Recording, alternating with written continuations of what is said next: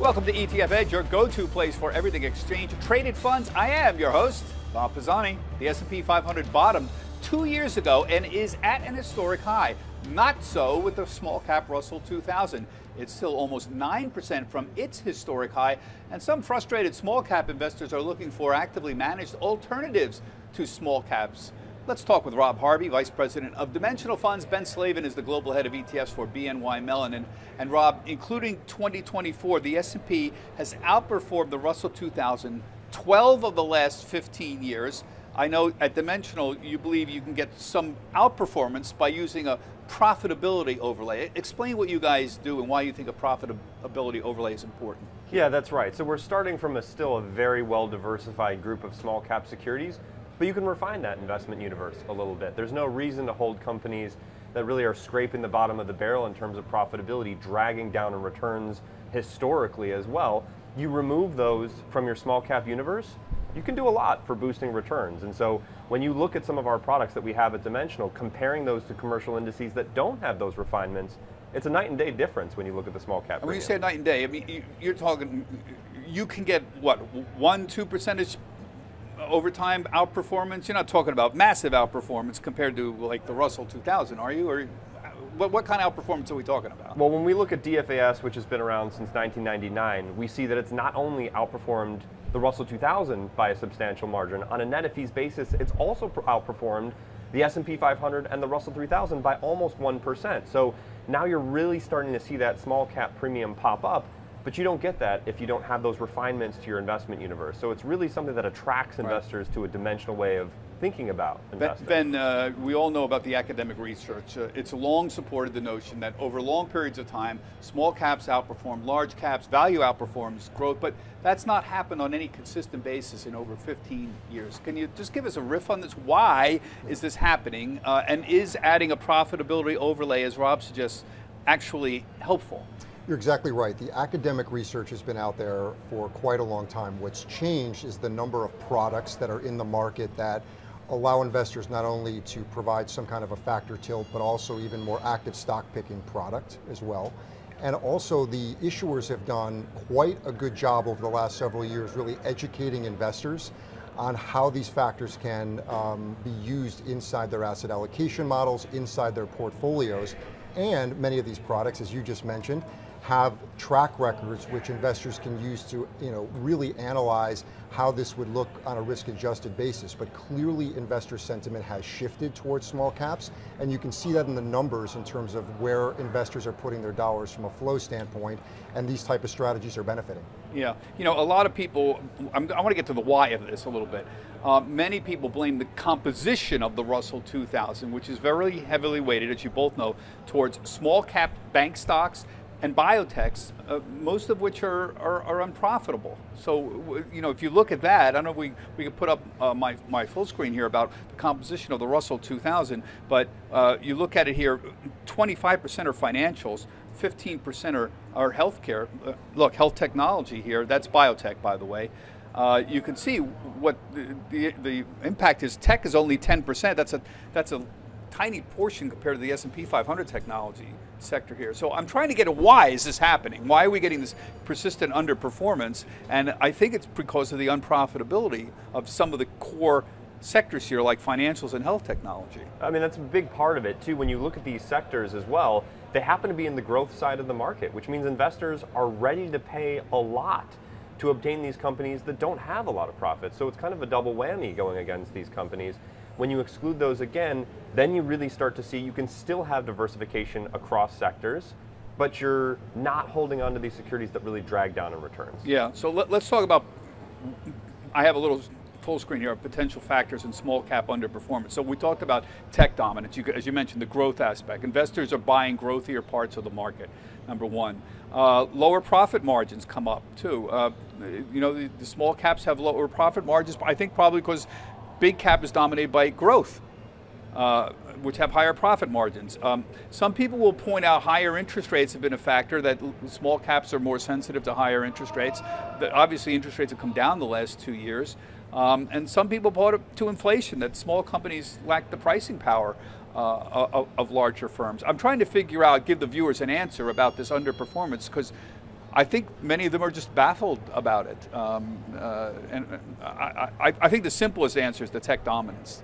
Investors seem to prefer growthier parts of the market. What about this idea that passive investing is a problem? Let's go blame ETFs, okay? These passive investors are buying the S&P 500 reflexively without thinking about it, and that has a growth overlay to it, and therefore it's making it much more difficult for value investors to make. We've had big hedge fund managers come on and say this. It's not the same as value used to be. 20 years ago, if I thought a stock was $10 and I thought it was worth $12 and I waited 2 years, I'd be rewarded, and now I'm not being rewarded the same, and it's got to be those passive investors. Yeah, the passive active debate and the growth versus value debate all wrapped up into one. I think, look, from a small cap perspective, again, ETFs give investors that choice, and so you see even on the small cap passive benchmarks, you can go value, you can go growth. Now, of course, growth, even in the small cap space, is outperforming this year, and certainly we've seen that sentiment play out. We'll see what happens through the rest of the year. That gap has significantly narrowed, but still it does allow investors that choice. And again, even with the factor-based, whether it be profitability or others, it gives investors a quick way to gain that exposure, given how they want to approach the market. And there's just lots of options out there for investors, and to do so with liquidity and cheaply as well. Yeah, and I want to note that there's other small cap ETFs out there that screen for profitability. I know the Spider S&P Small Cap 600 ETF, the symbol is SPSM. They do exactly that. Now, they have a very specific rules base here. In the Spider one, it screens for positive GAAP earnings, generally accepted accounting principle earnings, for the past 12 months. So you have to have positive earnings for the past 12 months and in the most recent quarter. On top of liquidity. How does that compare to your approach? You have a rules-based approach to doing this too, right? We do too. I mean, we think about profitability in a little bit of a different way. A big difference between us and a commercial index, though, is how often is your index looking at the profitabilities of the companies that are constituents? For us, that answer is every day, which means that as financials are coming out to light, right, you have reported earnings every single day for all kinds of different companies. You want your investment universe to reflect that information. You want your investment universe to be refined for that. In a commercial index, you're looking at maybe once, 4 times a year, usually at most, where there's going to be changes made. Really, what we've seen is when you have these premiums show up, they can be quick and they can be powerful. Like what we saw, for example, in July of this year. Phenomenally strong period for small caps. Right? You see the same thing for profitability and value as well. It can happen quickly and in large magnitude.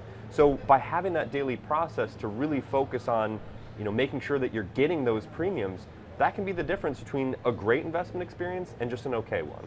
I'm trying to get at, and I know I'm belaboring this, about why the underperformance is so strong, but it's got to be related to the fact that 40% of the companies in the S&P 500 are unprofitable. I'm sorry, 40% of the companies in the Russell 2000 are unprofitable. That's not the case with the S&P 500 at all. That's not even close to that number. So can we talk about why this unprofitability has been occurring for long? It wasn't that way 20 years ago. It wasn't that bad. I don't know, I'm trying to look it up now. I don't know the exact number it was 20 years ago, but 40% of the Russell 2000 was not unprofitable 20 years ago. So there's a sludge here of companies that are consistently unprofitable that I think is weighing down the Russell. That doesn't happen with the S&P 500 for some reason. Yeah, that's true, but I do also think you have to think about, well, what are you holding when you invest in microcaps and small caps? These are companies that are very early on in the stages of their life cycle. There's lots of room to grow into becoming more profitable companies as well. So we don't necessarily anticipate that companies have to be massively profitable right off the gates. That's one of the reasons that people are attracted to things like private equity or small cap investing, right? So you do have a part of the universe that has lower profitability. You can screen out for that, and that by itself is enough to boost returns. Yeah. So we have about 40% that are unprofitable, right? Weeding out unprofitable companies is a form of active management, right? Absolutely. I would think so, even if it's done in a rules-based fashion like you have. Yes. Would this approach, using profitability as a factor, also work in large caps? Yes. Could you do this with the S&P 500? From our perspective, thinking about the impact that a solid income statement has on large cap companies is very similar to what you see in small cap companies, right? It matters to have profitability. And so over longer periods of time across sectors and geographies and securities, it tends to be the case that having that profitability emphasis in your portfolio is helpful.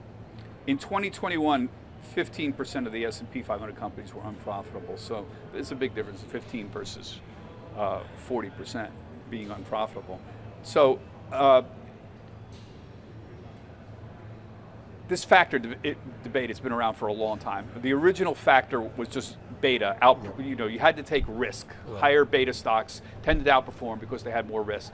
Then Fama French came along, and we had the two-factor model, which was small caps tend to outperform big caps, value tends to outperform growth. And we've added other factors as time goes on. Profitability factor. This all gets wrapped up in this quality issue. There's a momentum factor as well. Yep. How much should investors be paying attention to these different factors? We're essentially talking about paying attention to one of them, profitability here. Does this actually matter in terms of outperformance long term? Absolutely it does. And by the way, the factors that we're talking about are not mutually exclusive. In fact, when you combine those factors together, value with profitability, for example, even in periods of time where you see value not performing great, like we've seen in the US over the last couple of years, if profitability is doing well, you're diversified inside of your strategy, even to the factor exposure that you have. So making sure that you have a manager and have selected that manager based off of how they're integrating these premiums is also very important. Yeah, I guess the question is, what should the average investor do? I mean, viewers are smart enough. They message me or stop me in the street and say, I know we should have a diversified portfolio. I can't just own the S&P 500. That's not diversified. I need to have some small cap exposure. I need to have international exposure. I need to have some bond exposure. But Bob, look at this thing. Look at the Russell for 15 years. Yep. Well, we do see some of that changing as well. So certain investors are doing exactly what Rob just mentioned, where they're looking at products or combination of factors to try to generate some kind of an outcome, whether that be alpha or at least on a risk-adjusted basis, depending on their goals. And then again, back to this story around active, Bob, we do see investors starting to choose actively managed product for exactly these reasons, because they are unsure.